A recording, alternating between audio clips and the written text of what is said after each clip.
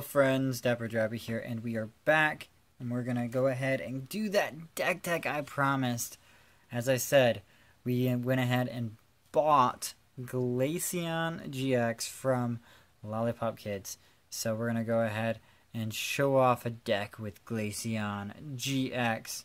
So with that, I'm gonna go ahead and start the game. You know, I guess 30 seconds in, and maybe not. Maybe not. It decided to not work for me. Is it working? Is it recording? I don't know. Alright, it's recording. And it's going. Okay, good. So, now I know where it started. I can figure out how to do all the masking stuff. So, what are we playing? We are playing the Glaceon-GX. See, I have the perfect copy. This up there. It's more shiny up there, though. And I will go ahead and shout out Lollipop Squad for sure. You can do that hashtag down there. If you guys know them and love them, go ahead and leave that hashtag. I'll let them know that I'm shouting them out in this video, I guess. So, what are we doing? We're going to go ahead and do a budget Glaceon here. With that freezing gaze, as long as this Pokemon is your active Pokemon, your opponent's Pokemon GX and Pokemon EX in play, in their hand, and in their discard pile have no abilities except for Freezing Gaze. So, that's a long ability, but it prevents the abilities of, you know, Zoroark GX. This is a really hard Zoroark counter. It prevents Tapu Lele. It prevents Volcanion. It prevents Decidueye. It prevents Silvally. Dawnwing's Necrozma. Necrozma. Not that that really matters, but yeah, it prevents EX and GX's abilities. I don't know any other EXs that have abilities. It prevents Shaman. It's unexpanded. It prevents Shaman. It's not bad. Not bad at all. So that's what Glaceon-GX does. It has 200 HP. Also does Frostball, which does 90 damage and then 30 to the bench. Which is not too hard. We play 7 water energies and some double colorless energy, so we should be able to pump this guy up pretty quickly. We also have Polar Spirit GX, 50 damage times the amount of damage counters on the active Pokemon. So if they have 3 damage counters, that's 150. It's designed to do 180, like that. So it's kind of cool. This is the only GX attack no, it's not the only GX attack we have, but we'll go over the other one in a second. So we are playing Energy Evolution Eevee. That way we get a water energy first turn. We can start that Freezing Gaze lock. And let me just give myself a little bit more light here so I'm not like so blinded out, I guess. Although I guess I'm more blinded. I don't know. I don't know. Is that better now? Is that better? No. Is that better? No. That looks okay. Yeah, I don't know, I'm trying to figure out the lighting, sorry. Energy Evolution, when you attach a basic energy from your hand to this Pokemon, you may search your deck for a card that evolves from this Pokemon that is the same type as the energy card you put there. So, you put a water type energy, you evolve into Glaceon. If you had Grass, you could do Leafeon. If you have Dark, you could do Umbreon, Psychic Espeon, and Fairy Sylveon. This even works with those ones from Ancient Origins, but since that's expanded, we're not really going to play that. And expanded though, this is pretty nice because you can do the Rough Seas. But we played 3 Glaceon, like I said, and we went over what it does already. We are also pairing it with that adorable Igloo Shrew, the Alolan Sandshrew. Does Fury Swipes for a free attack, attacks for no energy. Now this one makes me want to bring up a point that I believe the way I built this, it could work with what it works with is a no energy attacker. So you could also pair it well with the Alolan Eradicate, I believe, that it does 30 more damage if you attach a tool to it. So I mean that's kind of the idea I'm going with, because we were playing Spike Armor Alolan Sandslash. This is our main attack that we do other than Glaceon, and that is during your opponent's next turn. If this Pokemon is damaged by an attack, it does 6 damage to attacking Pokemon. So what we're trying to pair it up with is we're pairing it up with some Bursting Balloons or a Choice Band. That way If we paired up with the choice band, we're doing 60. They knock us out and get 60, so we did 120, and they got one prize out of it, which is not bad. And with the idea with the bursting balloon, which sometimes works better, sometimes doesn't work at all, they take another 6 damage counters. So if they attack Alolan Sandslash with that bursting balloon on, they are taking 120 damage plus the 30, which is 150 damage, which is pretty sweet for a no energy attacker. So we're playing 2 of these since we have 2 of them. And we're pairing it up also with these Guardians Rising. Slush Rush 1, draw a card before your attack. It doesn't help a lot. It doesn't help a bunch. I love this art though. But it does help occasionally get some dead cards out of the top of your deck so you draw the right cards. I also upped the supporter count from what I was playing, and that should help a little bit with the consistency. I know I was playing this once and doing well, and then I just drew Glaceon, and bricked and lost, and I was like, that's ridiculous. We are also playing 1 Tapu Fini-GX for that Tapu Storm GX. If we have something that's really set up, we don't know how we're going to take care of it, we just Tapu Fini, Tapu Storm, and put it back into the deck so that they cannot play it. Hydro Shot's not a bad deal either. If we get late in the game, we need to knock out something at the end. Hydro Shot can help with that. We're playing 2 Aqua Patches. This is specifically for energy denial. When our opponents get rid of all of our energy, we can still attack with Glaceon that turn. We just Aqua Patch, attach a DCE, and then switch it to the active, and then they can Polar Spear again. So that's the point with Aqua Patch.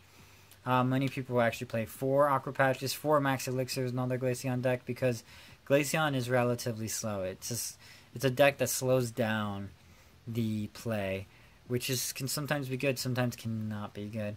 We also have 2 Field Blowers, just because we don't want them to one-shot our Glaceon. So we're trying to find ways, for healing, and for how to give it more HP, and how to prevent damage from our opponent. So we take out their choice bands. We don't want to give them that extra 30 damage just because, and stuff like that. Oops, there goes the bump in the camera.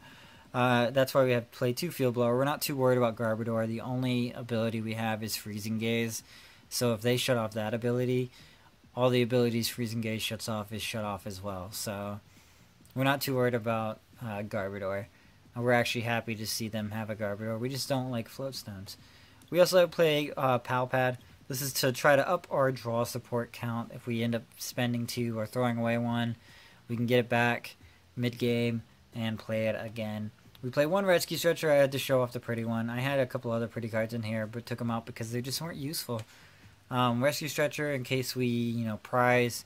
This is mostly in case we prize. In case we prize, we only play 2 of the Spike Armor Alolan Sandslash, so if we prize one of them or 2 of them, actually, if we prize one of them, it gets knocked out, we can bring it back to our hand and play it again as that backup attacker to Glaceon. And I'm still trying to play with Glaceon. Glaceon actually has quite a few partners it can play with. I was reading some articles about it earlier. Play 4 Ultra Ball. This would be great if this was Dive Ball, to be honest. Because the discarding cards, unless it's a water energy, you're being detrimental to yourself, and that makes it kind of difficult to get the right cards when you need them. Like there's so many times when I run out of cards because I don't have the proper draw support. Play 4 Cynthia, maxing that out because we do want to keep all of our resources. So we're playing 4 Cynthia, maxing it out. Playing 1 Cyrus. This is an interesting portion of this thing, where we take 2 of our opponent's bench Pokemon and shuffle them and all the cards into their deck. Which is, unfortunately, I think they choose 2 bench Pokemon, so it's not like, oh, I see you have a Zoroark and a Zoroark on the bench, let me just put those back in your deck. Unfortunately, it's not that powerful, but it's still pretty good. I think I like it in the Glaceon list anyways. Even if you play like Glaceon Sylveon, this card is pretty cool because it's like having a double Sylveon. So pretty cool. I like Cyrus in here. We're playing 4 Guzma, maxing it out. This is we're playing this more like Stally. We don't want them, if they attack, we want them to attack into Sandslash. If they, we don't want them to get those big one-hit KOs on Glaceon.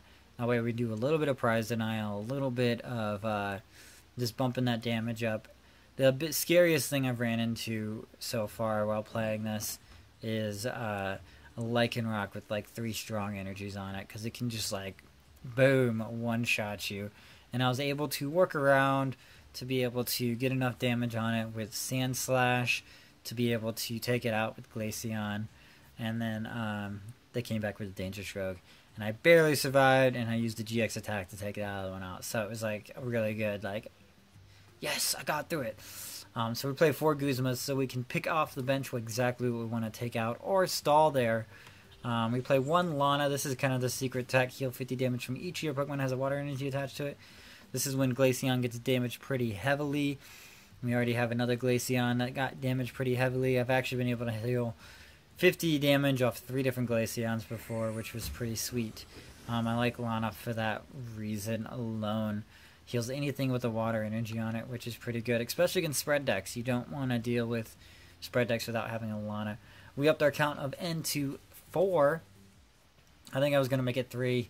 It was 2, I made it 3, and then actually I decided to make it 4 because, like I said, we don't really want to discard a lot of our resources here. We want to reutilize everything we got. So we have 4 copies of N, 2 copies of Professor Sycamore. Obviously, you know, we're playing 4, 4, and 2. We're playing 10 draw supporters and a Pal Pad to get some of those draw supporters back.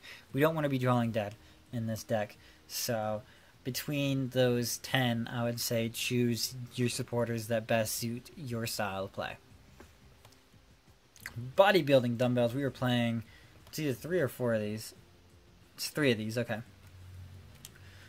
So 3 Bodybuilding Dumbbells. He adds an extra 40 HP to all of our Pokemon except Tapu Fini. And this is so we have that 240 mark, which is a lot harder to hit than 200. So it's to make those 200 attacks into 2-hit KOs is basically what Bodybuilding Dumbbells is for.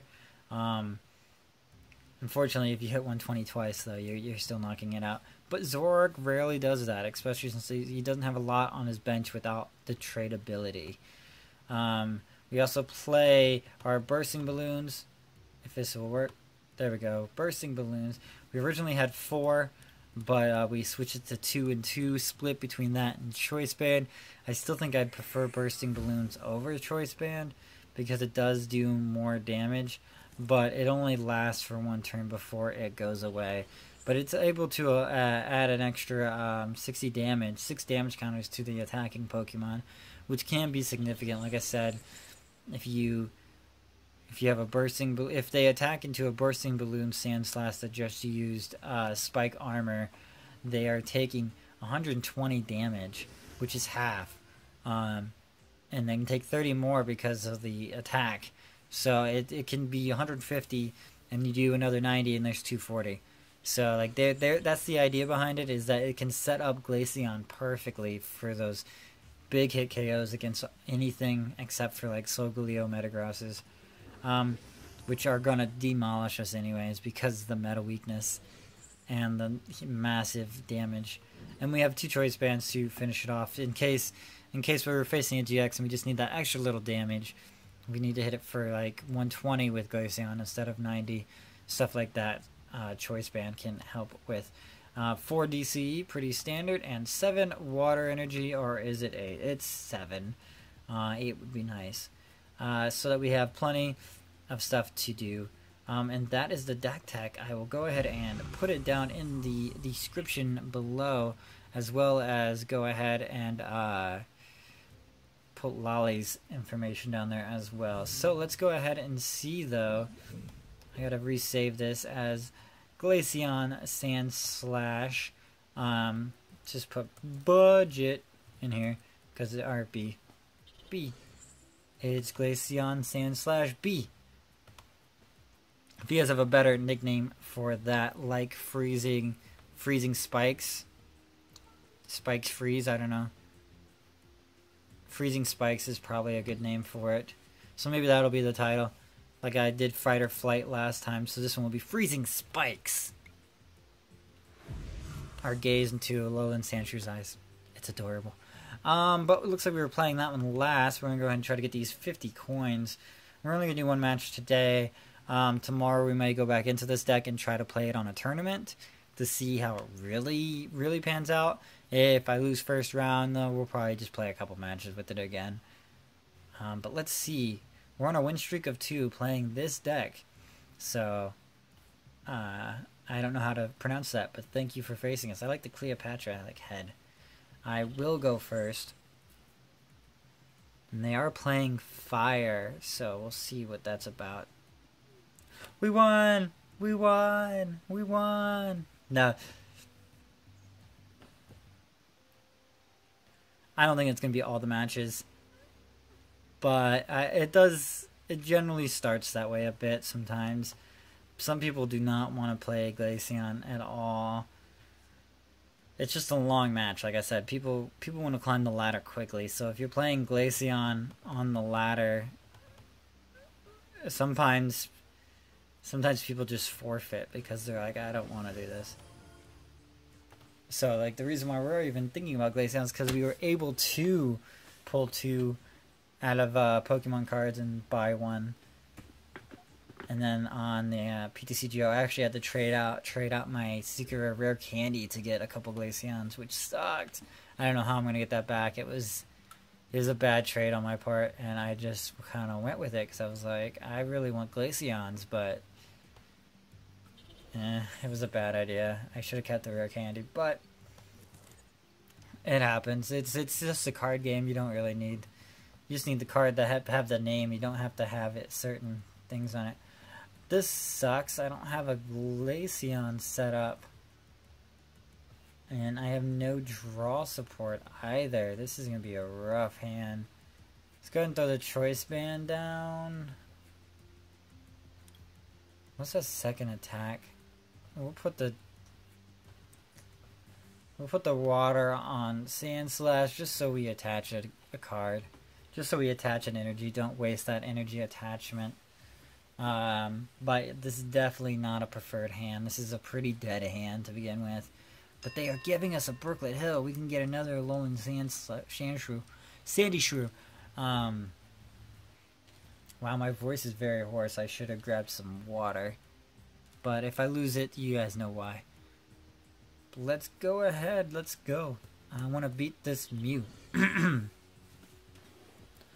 But kind of the strength of this deck is people don't even really know what Sandslash does. Because it's not prevalent. Not many people play it. They did not like that turn, apparently. We were playing some fight guys, though, it looks like. Zygarde. Max Elixir Zygarde. We get the end, so the question is to play... Yeah, we'll just play the end, I think. So we do have 4 Eevees. We have all our Glaceons, and we have one of our Sandslashes prize. That second attack, Frost Breath, actually does 90 damage. Nice. So what I might do is go ahead and set this up to attack and play, and I get everything. Alright, there's that. We will evolve next turn. And it's unfortunate I didn't get any Sandslashes with all of those in there. So we're just going to Fairy Swipe and see what happens. Hey, we got a heads. 10 damage. 10 damage done to the so we got all of our Sandslashes so far. We should probably get rid of that Brooklet Hill. We do not want them to set up on us. Fighting Fury Belt. Are they going to retreat the Mew and attack us? Most likely. They got the Buzzhole out. Yeah, so we really got to get rid of that Brooklet Hill. It is overpowered on their side of the field. And they end us. Thank you, thank you. I would love some more different cards. Now, I normally don't even put energy on a Sandshrew, but it's the way it worked this time, so I don't... We'll see. They got a Parallel City us. Thank you. We'll definitely get rid of a Sandshrew. We have the Rescue Stretcher to bring it back. Cool, they got rid of that one. Now we have no energy. So I think we're just gonna go ahead and go in with the Energy Evolution Eevee here. Evolve straight into the shiny Glaceon. Play the other Eevee. And I guess should we Bursting Balloon? I feel like Bursting Balloon. Yeah, I'll put these here. And then N or yeah, I'm gonna N right now. I know Sycamore is probably the better option. It's by far the better option. But this way we get rid of a couple of things here. Like the Parallel City and the Float Stone. I'm not too worried about the Zygarde. Because if he attacks into us, he's taking 60 damage. Those are the two cards I'm not really happy about. And we can get that Sandslash if we want it. The question is, do we want it? I could draw one more card with it. I like my hand the way it is, though. So I'm going to keep it right now and see what happens. Let's see what happens in this next turn. In this slowed down deck. They're playing Max Elixir, trying to get it up on their Mew or their Buzzhole. Their Buzzhole. They're like, I really don't want to deal with Mew. So they're happy about something. Maybe they got the last energy in the Core Enforcer.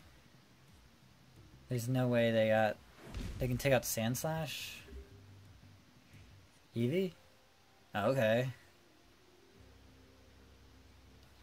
That's fine with me. I guess I should have switched him around, but... I don't know. I'm fine with that, actually. Bursting Balloon goes away. They don't have any abilities.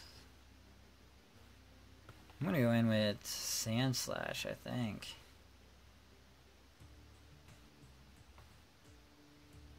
Yeah, I'm gonna go in with Sandslash. Maybe I should have went with the other one. But... oh good, he showed up on his own. He showed up on his own. Can heal. I'll wait on that.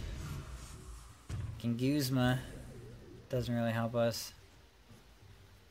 Cynthia, I guess, is what I'm gonna choose. Although I would love Lana next turn. The Pal Pad. We got the DCE. There we go. Ooh, Slush Rush as well. Draw an extra card. Aqua Patch.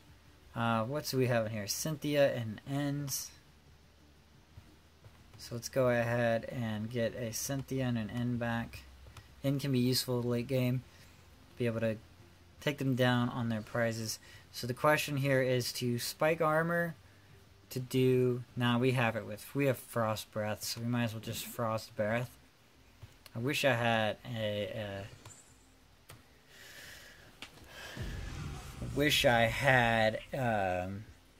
tool on him, though. I was not able to draw a tool, unfortunately. But we can definitely Aqua Patch next turn. But they've knocked out a bunch. We've got to get a Rescue Stretcher to get these 3 babies back because we need them to evolve into our Glaceon and our Sandshrews. So I don't think I have a tech against this. If you guys really want to tech against this, I mean, a Mew EX is kind of the primary, but then your Zygarde takes that out. So what are they doing? Do they have the energy count, though? They don't. They do. Okay, so they're going to try to take that out. Absorption GX to take that out. So if I can get the energy this turn...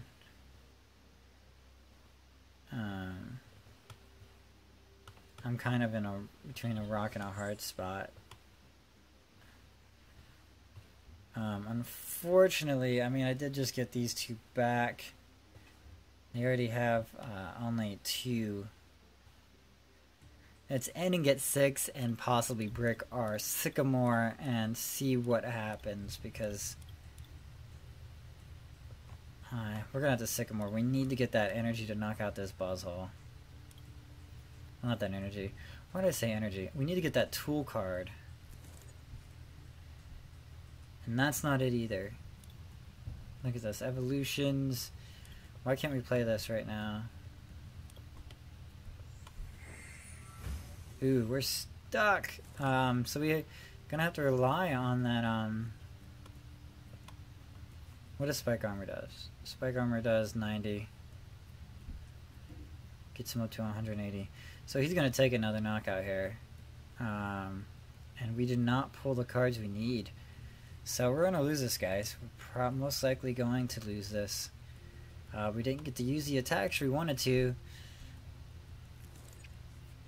Didn't have the cards we needed to properly play this game. Just kind of bricked, I guess. And then taking out our pre-evolutions early kind of hurt us as well. So unfortunately we lost this game. But I mean, this is the mark of a budget deck. I mean, it can come out swinging, but it also takes some hard losses when it doesn't have all the cards. Like, you can't. This deck could be. It could be better with Lele, but I liked the cards I had, so I didn't really want to pull Lele.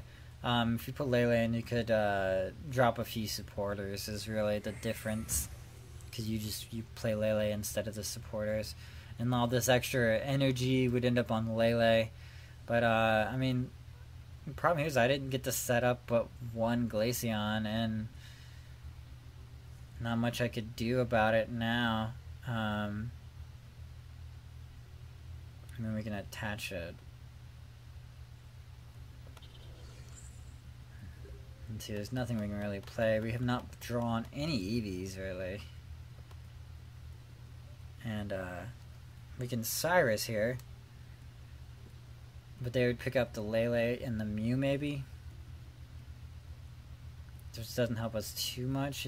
Cyrus is better when they have, like, nothing. I guess what we're going to do here is N. I know it gives us less, but I want to N. Because it gets them down to 1. And wow! Wow, did we kind of get screwed with that, too. So we're going to Ultra Ball. Get rid of water energy. And Ultra Ball. To grab that Eevee. Just so we're not, like, dead in the water here.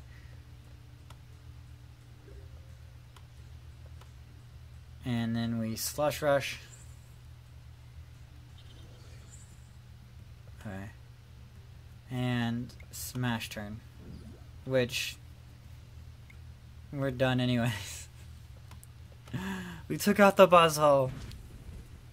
There's our Tapu Fini. See, that's right there is exactly when Tapu Fini could just come in, drop a water energy, GX attack, get that Buzzhole or Zygarde out of here, and slow down the game in order to be able to get the Glaceon set up and stuff. It's kind of a disappointing loss, especially since I wanted to, like, show off the deck and, like, how good it was doing for me. But it is what it is. I'll give this person the win, though. They don't really need to do anything but attack here, but they want to show off everything they can do first if they're getting angry, and I'll just say, well played, good deck, you know.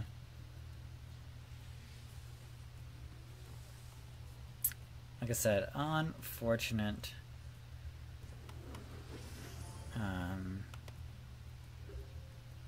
Yep, they're not even sharing their deck. They're mean. But, you know, I'm kind of surprised, I guess, because I don't know, it does well. It does well against that deck, too. There's nothing that deck had that it really didn't do well. But, like, playing it, I played it about 5 times. I wanted to play it 10, but I was only able to get through 5 games. But it was winning, you know, won 3 out of the 5 times. So I thought it was pretty good. So, I'll give you guys one last look at the deck one more time. Of course, you can make changes you want. But it pretty much draws dead if you don't really have the right things. I mean, I'm trying Alolan Sandslash, and I like Alolan Sandslash, but sometimes it just needs different cards. But that's why there's so many draw supporters in here. That's 90, like, majority of the deck, there's 10 draw supporters out of a 60 card deck, so that's 1/6 That's a lot. A lot of draw support. Like I said, Ultra Ball kind of hurts sometimes. But thank you guys so much for stopping by. This has been DapperDraby. I will bid you guys alola, and I hope to see you in the next video. Bye-bye.